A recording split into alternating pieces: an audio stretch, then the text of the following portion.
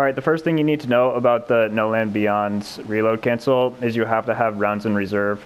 Otherwise, when you click reload, your character won't go into the reload animation and the whole thing won't work. So what you do is you shoot immediately after, you reload immediately after that, you sprint.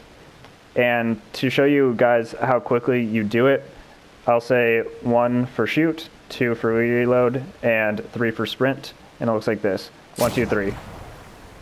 1, 2, 3. 1, 2, 3. 1, 2, 3. 1, 2, 3. And that's how you do it. See it?